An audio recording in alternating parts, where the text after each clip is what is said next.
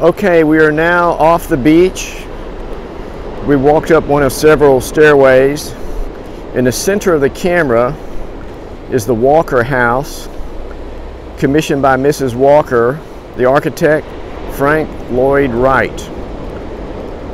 I think they built it in 1948. It was featured in a movie called Summer Place. And of course you can see the surf is still up. I'm looking down in the distance. I can see the surfers. I don't know if you can see them on the video. And by the way, the tide is in. This is about the highest we've ever seen it when we've been here. We can just tell there's not as much sand as normal. And as we guide down, we're now looking north and Pebble Beach in the background.